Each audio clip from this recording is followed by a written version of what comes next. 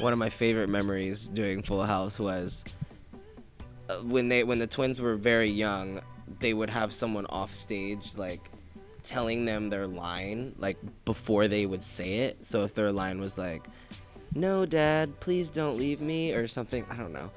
Like someone would be like off the set going, "No, Dad, please don't leave me," and then they would repeat it. And I remember going like, "Where's my person that tells me my lines?"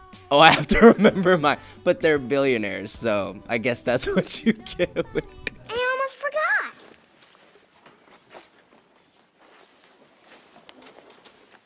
I brought you Furry Murray. But you love Furry Murray and you sleep with him every night. It's okay. I want you to keep him.